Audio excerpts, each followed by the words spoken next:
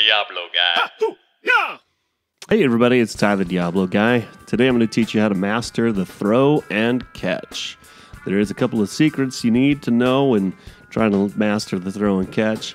First is that you need to keep your string tight when your Diabolo is in the air. After you've thrown your Diabolo and it's in the air, keep your string tight.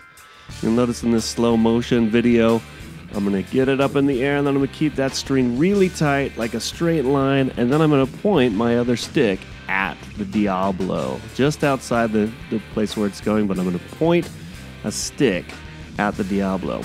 You notice if you don't keep your string tight, you don't have a lot to aim for. But let's watch again in slow motion. Tight string, point a stick at the Diabolo. Works on both sides.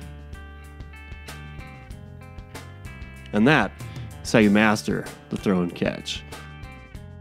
So, did you like the video?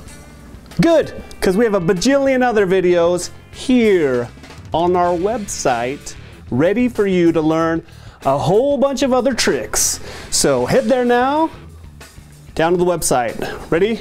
Go.